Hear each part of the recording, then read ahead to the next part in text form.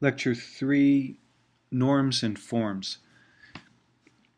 In 1994, I had the opportunity, I was invited to Hanoi, Vietnam, and I arrived there having very little knowledge of anything about this area, and was surprised by what I found, the diversity of what I was found.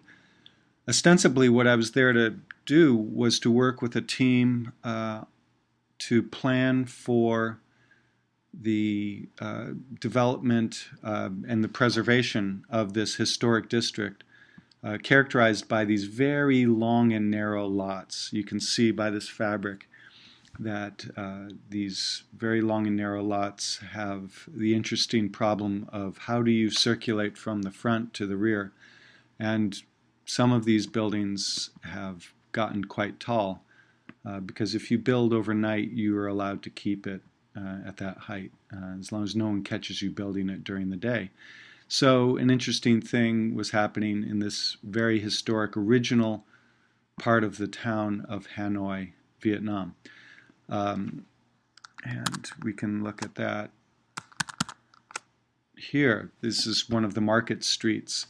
And you can see very narrow storefronts, and in the distance you can see some of the towers, the towering high-rise, but still very narrow because of the way the lots were laid out. In 1994, the United States lifted the embargo that had existed on northern Vietnam, or the country of Vietnam. You will recall there was a war.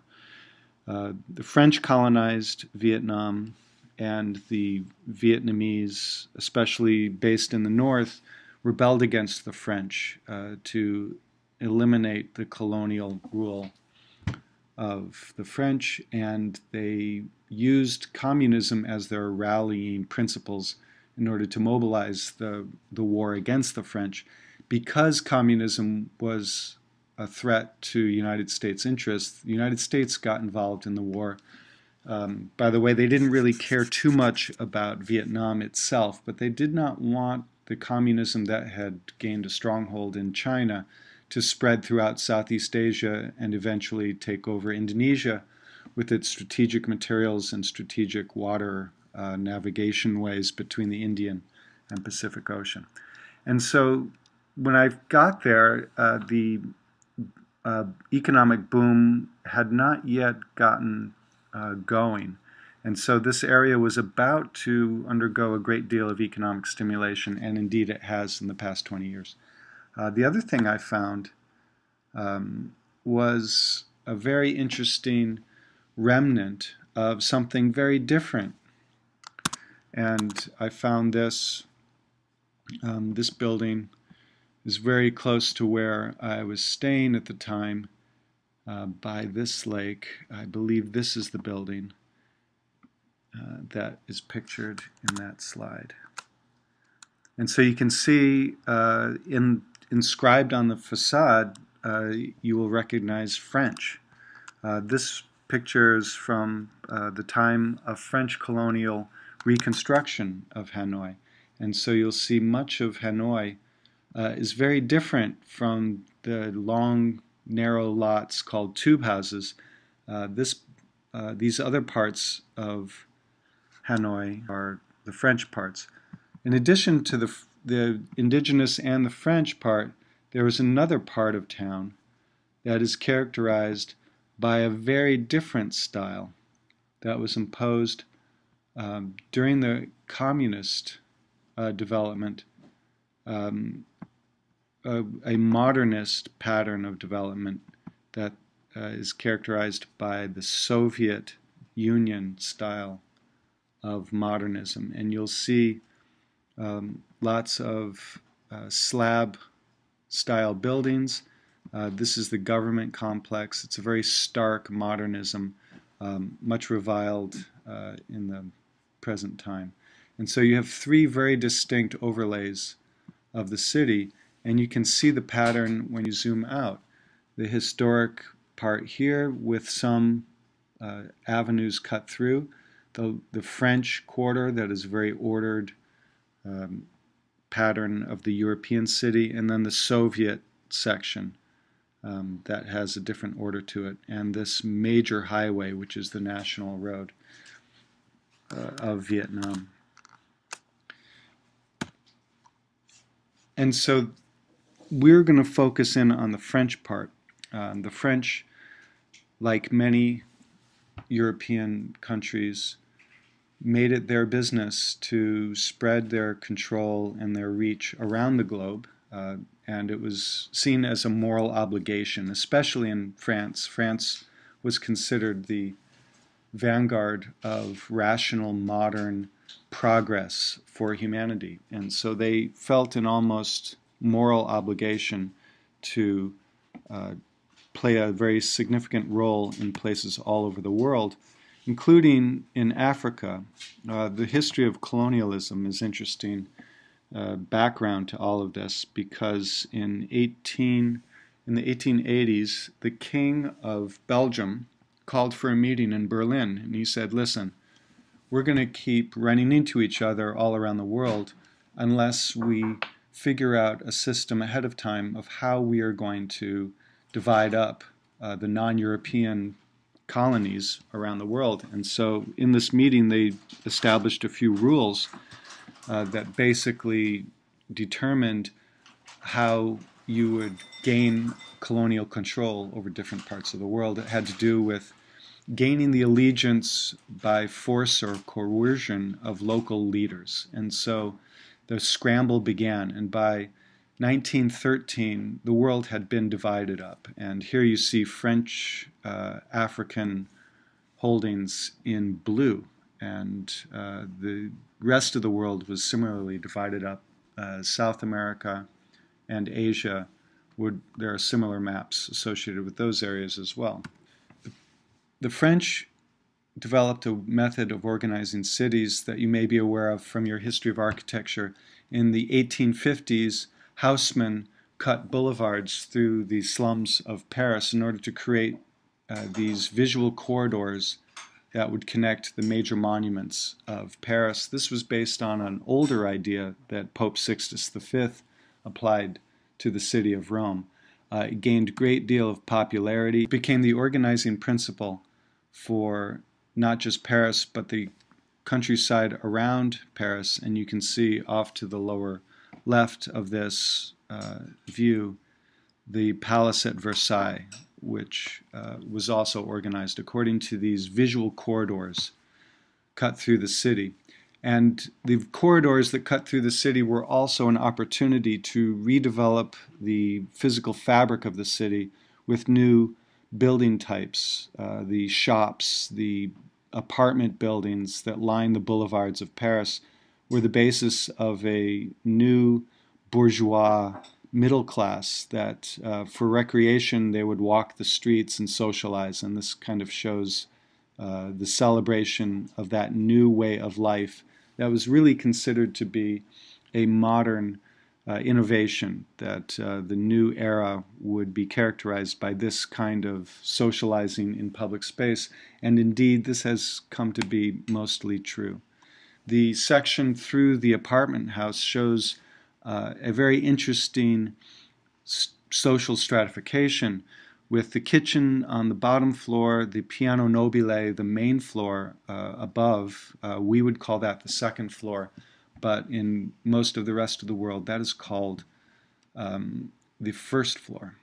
And above that you have a family with babies, kind of a middle class labeled number 4, and above that you get ever more lower degrees of wealth. The rent, you must pay the rent seen in room number 6, and then finally very up at the very top in the attics you have the poorest, the artists, the struggling poor, working poor, and the very poor of Paris. And so they're all in one building. Here's a view of how Paris was cut up, and as you might guess, there was a great deal of destruction involved in cutting these new boulevards and building new buildings. And you can see this in Kostof's visualization of how a new boulevard was cut through. And this style of development either was proliferated throughout the world, either by the French directly or by emulation of others. This is in Iran. And this is in Cleveland. The Chicago's World Fair in Chicago, you may have heard of it, in 1893, developed the White City idea, and it forged a new movement called the City Beautiful movement. Pretty much every city in North America has some imprint of this idea of the city beautiful, of public space and a set of buildings around that public space that exudes the high ideals of democracy and civic pride. And so in Paris, the architecture and the urban form were very much connected. At the end of every one of these visual corridors of the new boulevards, it was important to place an architectural monument.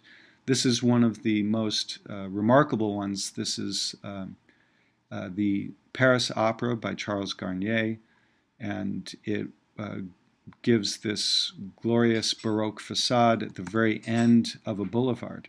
And here's a very similar building, the Hanoi Opera in Hanoi. In the Paris situation, the boulevard was cut through the fabric. New buildings, shown here in blue, were built to line these boulevards and define the space of the boulevard. And at the very end, the Paris Opera House would be the visual anchor of the whole thing. And there it is in an aerial view, the Paris Opera House. The section cut through the Paris Opera House is a very interesting historic artifact of an architecture that is all about the spectacle of performance, not just in the opera house itself with its vast stage infrastructure and the audience hall, but the performance of the audience before and after and during intermission. The entry sequence from the front steps up through the lobby, up through a series of cascading balconies and halls and stairways with landings. It was all designed for the new social practices of occupying public space in order to see other people and to be seen by other people. You wear your fancy clothes and you establish yourself in the social hierarchy of French society by engaging in the performance, the ritual performance facilitated by these spaces. And so the section through the Paris Opera is one of the paradigmatic diagrams of modern social life that has come to define who we are as a society and how architecture plays a role in that. It's a similar section to what you would find in Lincoln Center in New York City, but also the department stores that were developed during the time in Paris as well. This student project shows that the section cut through the Paris Opera shows a sequence of moving through space that doesn't end with the building. It actually starts with the boulevard and continues in the building. So a more unified view of this operation, this architectural performance of space, is not just in the building. It is very much an operation of the urban space as well. And you can see this in Hanoi, in the opera house that we looked at, if I can find it. Here it is. Here's the boulevard that the French cut along the bottom of this lake and centered right on the opera house. So it's a very similar diagram to the one in Paris. And indeed, the writings of Gwendolyn Wright point out that, and our reading for this week, Paul Rabineau, they point out that the French liked to test their urban ideas in the colonies and develop them there for application back in France. And that was indeed one of the patterns that we find commonly in operation. All of this was influenced by the Garden City movement of the late 19th century. Ebenezer Howard's brilliant ideas about how the form of the city can have an important role to play in social arrangements and the healthy interaction of different classes in society. This idea was extended further in Garnier's industrial city proposition.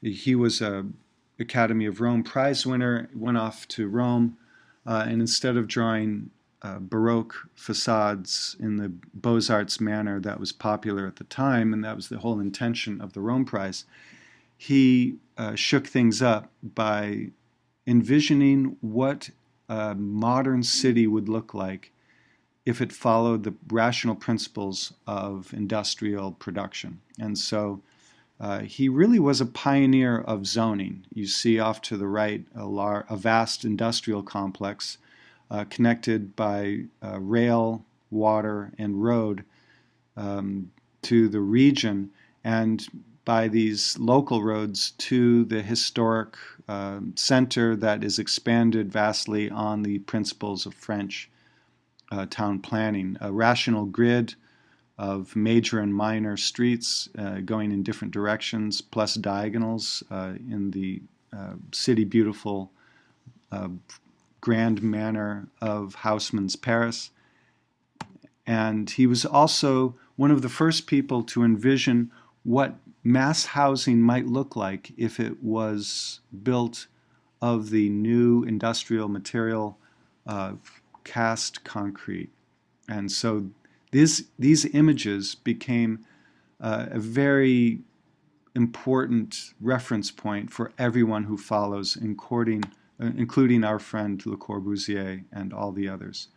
And so these views of a new type of housing actually came before Adolf Loos, it came before the futurists, and all of this was a brilliant and shocking leap forward in terms of visualizing the possibilities for the city. Vast infrastructures, vast housing, and industrial areas, the port area, and the city beyond, even the historic, incorporating a historic core. And so this became one of the catalysts for the modern movement visualization of mass housing according to rational principles. The Zeilenbau pattern of long ribbons of housing that were very narrow in one dimension in order to give access to light and air, and is according to principles of modern hygiene, but very long in the other direction in terms of creating the most efficient pattern of making the most housing for the least cost so that the great benefits of modernism could be spread to the most people. The 1927 Waisenhof-Siedlung was a housing exposition organized in Germany by Mies van der Rohe, inviting the greatest architects of the day to build one or two houses in order to show what architecture could do to make mass housing of the highest standard available to workers of the lowest means. It developed one of the things is the Frankfurt kitchen, the most efficient kitchen that architecture could come up with, partnering with industrial designers. Mass production of housing in which the first move was to lay down a system of rails that the cranes could operate upon, and that would become the road system of the housing complex for mass-produced concrete prefabricated housing. And it was a very strong rhetorical message from modern architecture that the old way, the clutter of the old life could be eliminated and make way for a new clean living. This is a poster advertising the housing exposition. And it wasn't just the architecture, it was also the furniture and a way of life. And in this colorized postcard, it shows buildings created by some of our favorite architects, the heroes of the early modern movement, all showing their best mass housing moves in one place. And this had an influence on the French ideas that they were starting to implement all over the world, including Vietnam. The literature on the French colonial effort includes Indochina, which is the French portion of Southeast Asia, which is inclusive of Vietnam, Laos, and Cambodia, but also French Africa. And the reason we're still talking about Africa more than Asia is because the literature, Paul Rabineau specifically, does a remarkable job of getting to the heart of the ideas beyond the ideas of Orientalism, the ideas of modernism, and really the relationship between the ideas of modernism and the ideas of colonialism, and how do you deal with culture.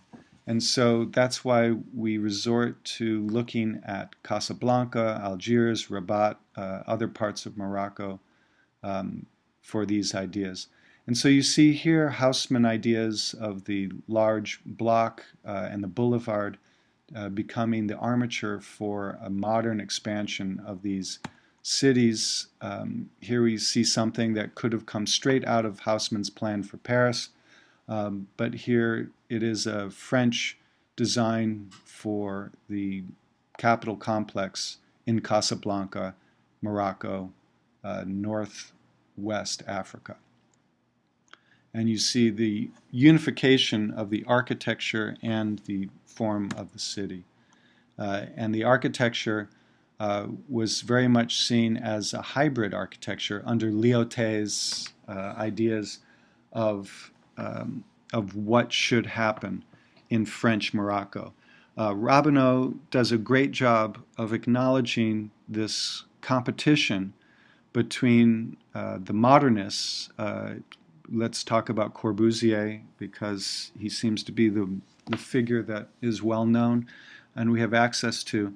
Corbusier and the other modernists, especially the modernists associated with the International Congress for Modern Architecture, or CIAM, which is the French acronym for the Congress.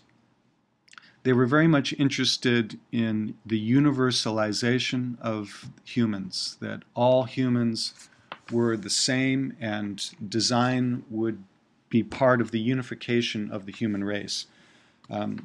Lyautey was more interested in a specific modernism developing for every pre-existing culture and society.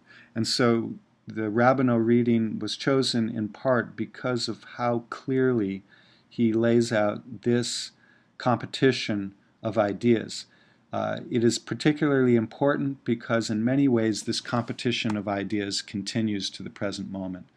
Here we see a thin cast concrete by Auguste and Gustave Perret, the pioneers of steel reinforced concrete that were operating in Paris, and Corbusier was a young intern in their office at the beginning of his career when he first came to Paris from Switzerland. And so this had a significant influence on Corbusier. This is a project in Morocco that they did.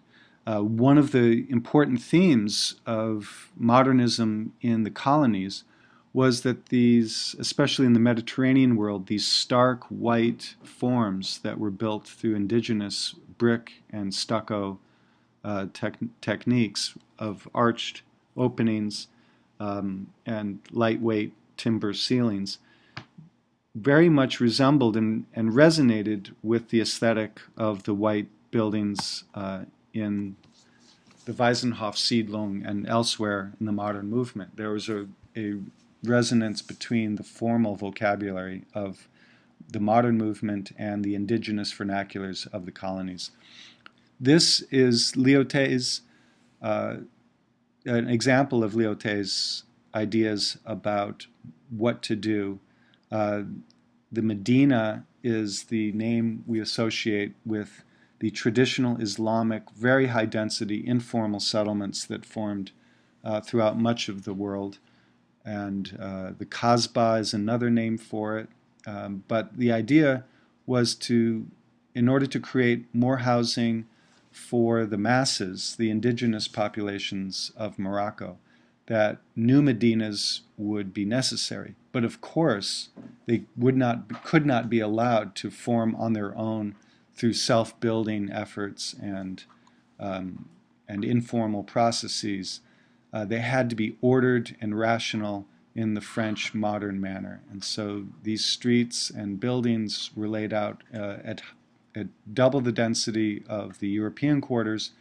As Rabineau points out, they were actually built at 15 times the density of what was planned for the Europeans. And so the form of these cities reflects very much the discourse that was prominent at the time of the idea that urban form and architecture could be an important force for rationalizing these societies. And here we see in both this view and the tourist poster the way these are rendered, both the people, the gravestones, and the buildings of the indigenous vernacular are presented very much in a way that's resonant with the modern aesthetic. And this was actually something that was deployed against the modern movement. It was the Waisenhof Siedlung was ridiculed for being Arab in this parody of the stark white modern form. In this, there was a 1931 colonial exposition in Paris celebrating the great accomplishments of the European powers throughout the colonial world. And so these grand constructions were to point to a glorious future for European transformation of the rest of the world. Here we see the proposition for the ports of Casablanca, a series of skyscrapers along with the new port that incorporated rail and water technology of the docks and the waterfront. This was actually very close to what was actually constructed in Shanghai along the Bund, something we will look at further. But another important thing is to understand the relationship between urban form and housing types. Many of you are in the community design studio, and so the connection between the two is something you should be very much aware of. This is an example of what is referred to in the reading as the weave, the tram.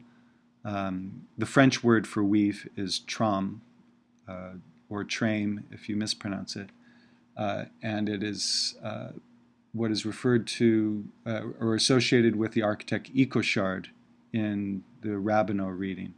And so this was very much influenced by a little bit by the vernacular, but really was an imposition of a universal idea of housing that was not culturally specific, but very much an imposition of a European viewpoint of the modern human race and its basic universal needs of all humanity.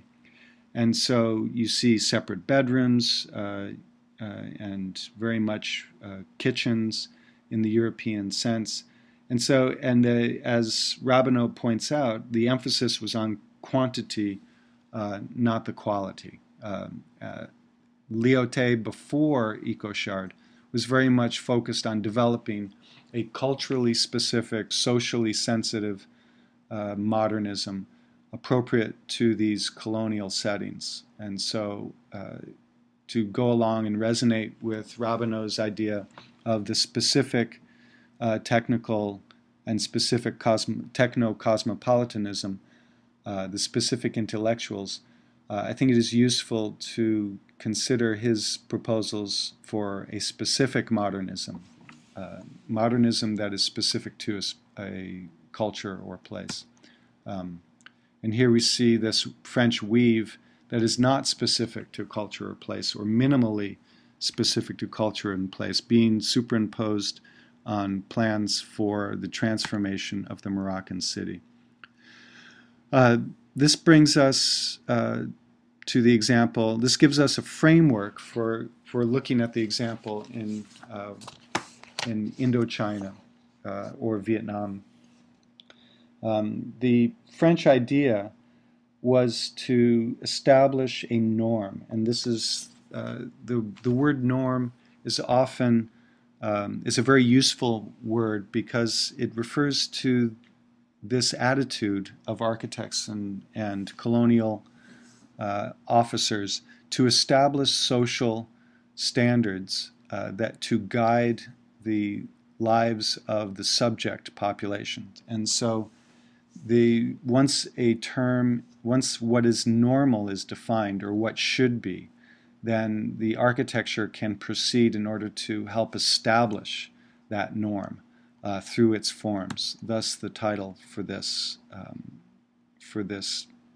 lecture. It involved the civic structures. Here we have another, it could be in Paris, but it's actually in Vietnam. It was most likely designed by someone who never left Paris, someone from the School of Beaux-Arts who would design it and send off the drawings, and it would be built in Vietnam without any strong connection, without adaptation to the place. And here we see multiple examples of these constructions.